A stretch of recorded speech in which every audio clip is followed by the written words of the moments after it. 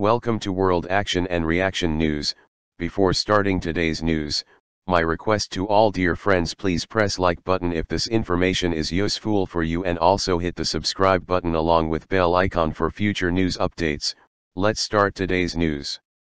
Indian Space Research Organisation, Isro, will launch its latest remote sensing satellite of the Cartosat 2 series, along with 28 foreign satellites riding piggyback, only in the first week of January, a top Isro official said. Director of Thiruvananthapuram-based Vikram Sarabhai Space Center, VSSC, K. Sivan clarified that there will be no launch this month and that launch services, which halted after the unsuccessful launch of navigation satellite Irns 1H on August 31, will resume in the first week of the new year.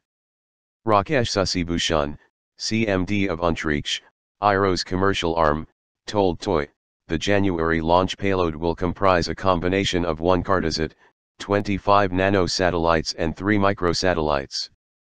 Finland is the new customer this time. The rest co-passengers are from existing foreign customers. Most of these small satellites are from the US. The launch of Cartosat 2 by the PSLV-C-40 rocket is a follow-on mission of the Cartosat 2 series with the primary objective of providing high-resolution scene-specific spot imageries. The satellite, which carries panchromatic and multispectral cameras, is capable of delivering high-resolution data.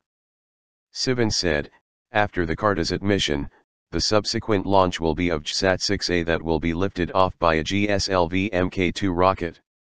The launch of navigation satellite Irns 1I, which will replace the first navigation satellite Irns 1A, whose 3 atomic clocks, meant to provide precise locational data, had stopped working last year, is planned in February or March, he said, adding, next in line will be the Chandrayaan-2 mission, scheduled for launch in March.